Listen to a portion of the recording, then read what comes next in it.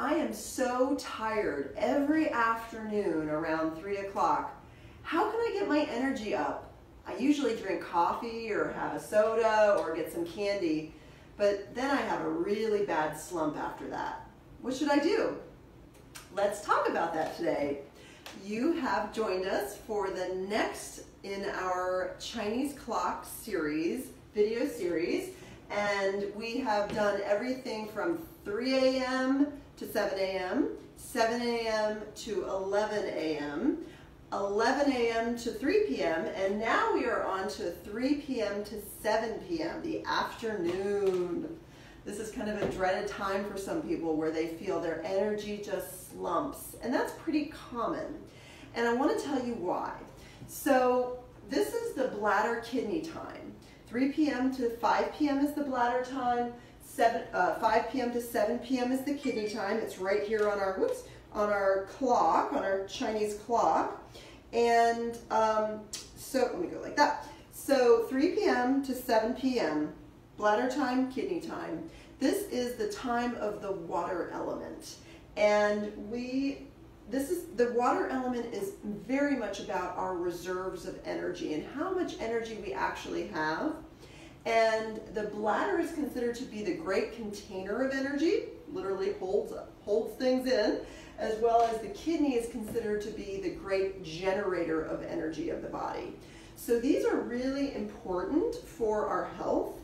And if you tend to be somebody who tends to get an energy slump around 3 p.m. to 7 p.m., which again, we will not be alone in that, that's when you're going to want to reach for none other than water.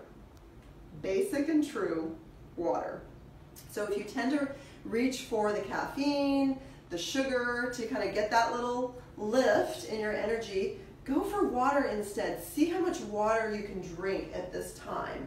This will really support you rather than just giving you an upper and then a sharp downer on the other end of it. So this is a very, kind of just a practical time of if the energy tends to be low, take some water.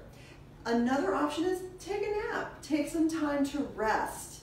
Rest your body, rest your mind, and then you hopefully will feel refreshed as you go into your evening around 7 o'clock. So rather than trying to artificially make our energy higher, allow the energy to be a little bit lower, and of course, drink your water. I'm going to drink some right now, actually. So we really appreciate your questions and comments. Please do comment, and any question that gets posted, we will enter your name into a drawing at the end of our Chinese Medicine clock series. And that will be for an initial 2-hour consult and acupuncture treatment. So we're going to address a couple questions that came up a couple weeks back. And the first one came from Nikki Cornelison. She said, what should you do if you sleep through the 7 a.m. to 9 a.m. period for food? Thinking about teens who sometimes don't get up until noon.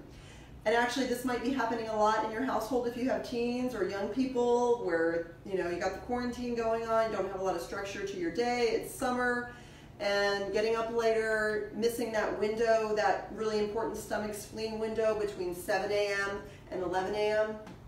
And there's a few answers to that, which is basically, that's fine. It's not that you have to always eat between 7 a.m. and 11 a.m. And notice how your body feels. So it's always good to even encourage our teens to notice how you feel when you get up later and you start your day with, eating later in the day, and to have an awareness around that. That's really going to be your best feedback, and your best information is your own body, as long as we're aware.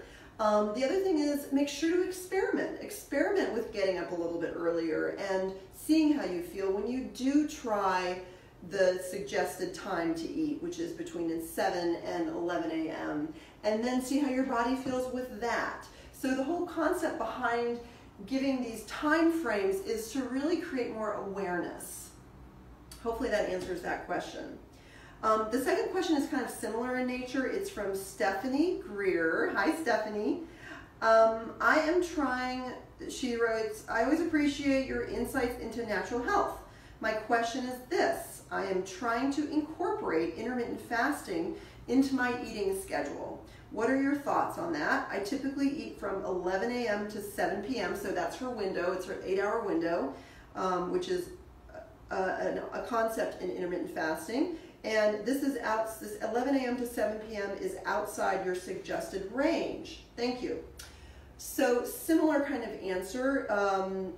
Notice how your body feels with that. That's going to be your greatest resource.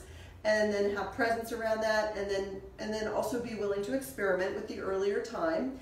And really, it's not like it's one or the other. You can experiment with intermittent fasting earlier. Most people think intermittent fasting means you skip breakfast. It doesn't have to be that way. It could be you eat earlier in the day, and you start your day out earlier with eating, and then you taper off towards the end of the day, where you might finish by 5 o'clock.